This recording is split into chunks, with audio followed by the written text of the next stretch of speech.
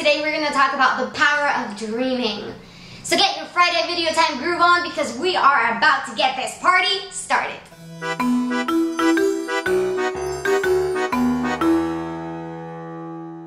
So let me start this with a very simple question. Are you a dreamer? And I'm not talking about the dreams that you have when you're sleeping. I'm talking about the dreams that you have when you're wide awake. The dreams that you have when you are conscious. When you know you are dreaming, daydreaming. Have you ever imagined owning something that's utterly impossible? Or have you ever imagined speaking at TED? Or being a New York Times bestseller? Or owning a beach house where you could see your husband surfing right there from the balcony? Or have you ever imagined owning your very own cupcake shop? Now let's talk about practicality versus dreaming. As a culture, we can sometimes be so tediously practical. We use logic to decipher if a goal is reachable or not. Oh yeah, I can attain that. No, that's not for me. I'm not born to do that. And we create boundaries and sound barriers for ourselves. The part that most of us seem to be missing is that achievement comes to those who want it more. And you have my permission to tweet that. All the physical laws, all of the logic encyclopedias can be bended to make the impossible possible. Only if you dare to dream about the same thing consistently.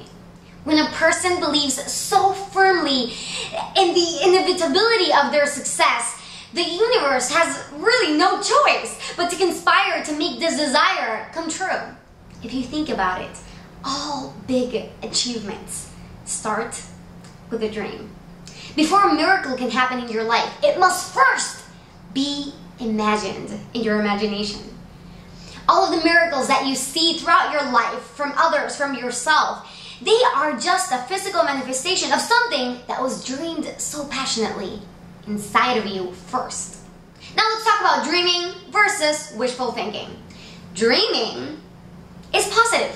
It makes you feel happy, it makes you feel confident and proud, it makes you dream about the impossible and turn it into possible. Wishful thinking, on the other hand, is dreaming while still holding the belief that you can't achieve it, that you're not good enough, that you weren't born for this, that you don't have the genes or the time. Wishful thinking is negative. So if you really want to make something happen, stop wishing and start believing that you can get it. Now, like I promised, I want to share with you 4 blocks that might be preventing you from reaching your dreaming potential.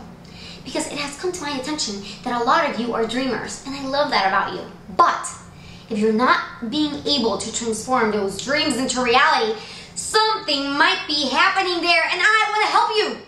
Let me first get this right off my chest. It is impossible not to materialize your dreams. So if you are asking yourself, why hasn't my dream materialized yet? You are entering the first block. Doubt. You're already doubting yourself. A dream cannot become a reality if you are sabotaging yourself. Have you ever seen a little baby attempt to walk?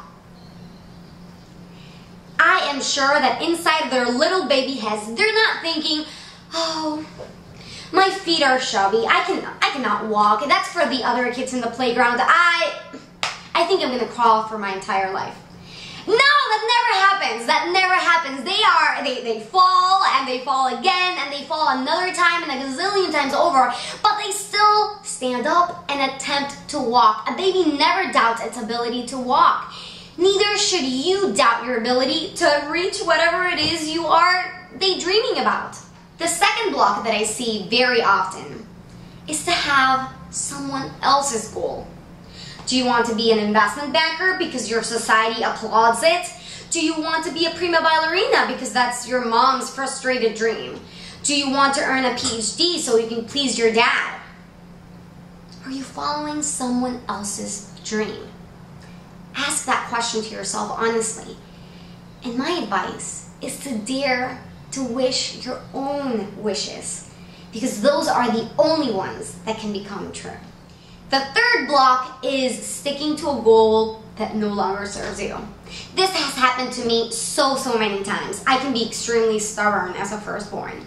I start a project and I want to get it to the finish line, but sometimes halfway through it, I get this intuitively gut reaction that I should crumble a piece of paper and throw it in the trash can, but I get afraid.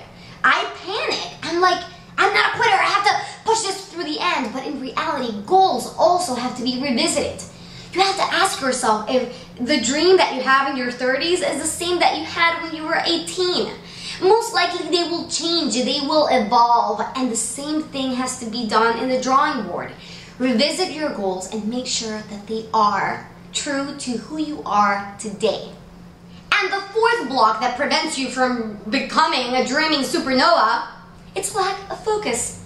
Oh yeah, I went there. Creative entrepreneur, I am talking to you. Well, you have so many ideas, so many dreams. The universe is confused, to say the least. It doesn't even know where to start. You're dreaming here, then you're dreaming there, you're pulling from every single angle. You are making me dizzy. Pick one dream, stick with it, let it become a reality, and then go with the other one, and the other one, and the other one. Prioritize your dreams. So let's wrap this up. I want you to dream, but to dream big. There is no limit to what you can achieve. Expect the highest of yourself and others, and I guarantee that you will reach everything that you set your heart to. Remember, you are creating your future reality in your dreams, so don't you dare dream something less than magical. As my colleague Albert Einstein said, imagination is more important than knowledge. And on that note, I want you to explode your imagination, let it run loose, and use the comments to splatter it all in there. I hope you loved today's video enough to share it with the world. I'll catch you again next time. Bye-bye!